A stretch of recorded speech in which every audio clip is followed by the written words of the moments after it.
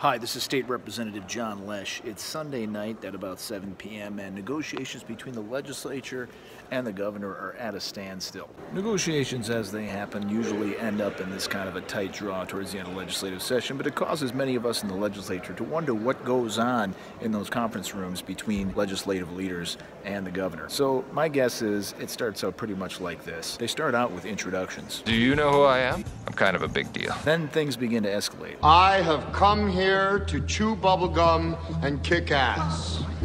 And I'm all out of bubblegum. On both sides. I must break you.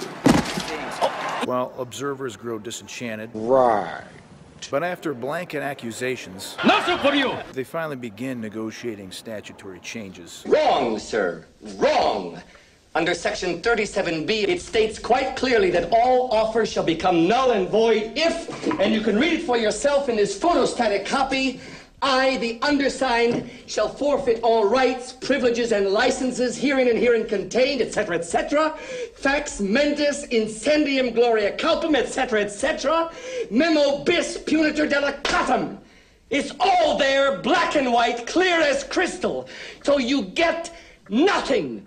You lose. Good day, sir. And points of law. That's real good. Yeah.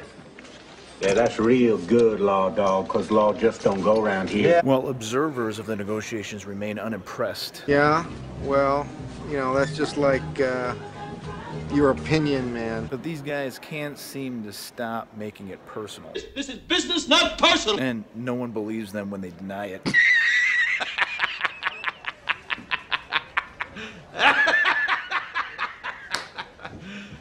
You serious? So they try to get back to budget numbers again to look serious. Okay, Twinkle Toes.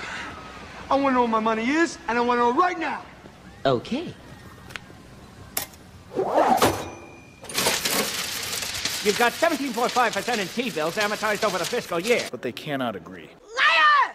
Liar! You can't handle the truth. And both sides demand proof. Show me the money! Regardless, though, not everyone is going to get what they want. Anybody care about what I want? I do. Shut up. Get out. So we return to accusations and counter-accusations. You are out of order! You're out of order! You're out of order! Ooh, yeah. I'm gonna have to go ahead and sort of disagree with you there. And it devolves to tantrums. No, God! No, God, please, no! No! No! No! Alrighty then. But one thing's for sure, we will get an agreement at some point in the future. Let's just hope that it happens soon.